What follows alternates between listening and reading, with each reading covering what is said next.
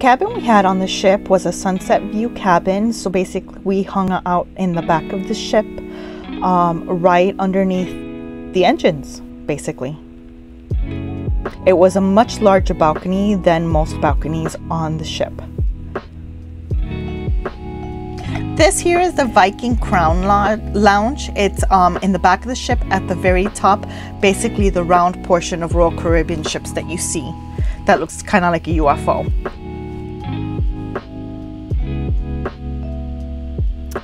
And this is actually on the way to the casino. They have these cool little spots where the kids can stop and play in. This is the centrum of the ship. It's basically where everything happens on the ship.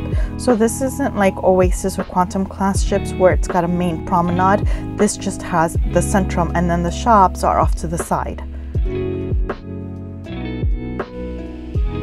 This was inside the main dining to give you an idea of what main dining looks like.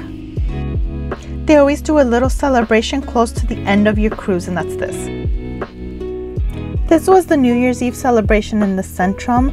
Again, like I said, they host a lot of parties and activities in this Centrum area.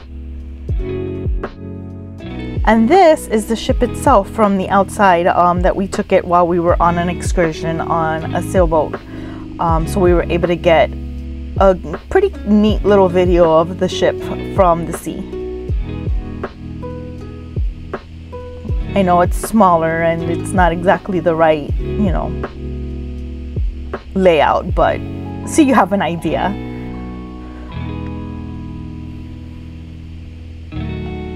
These here are from the buffet area, so you can get an idea of what it looks like and what the feel is, the vibe.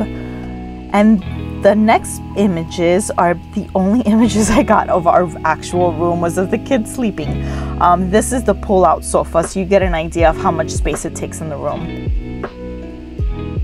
And again, the main centrum area. And that's it. Hopefully, it gives you an idea of what the ship looks like.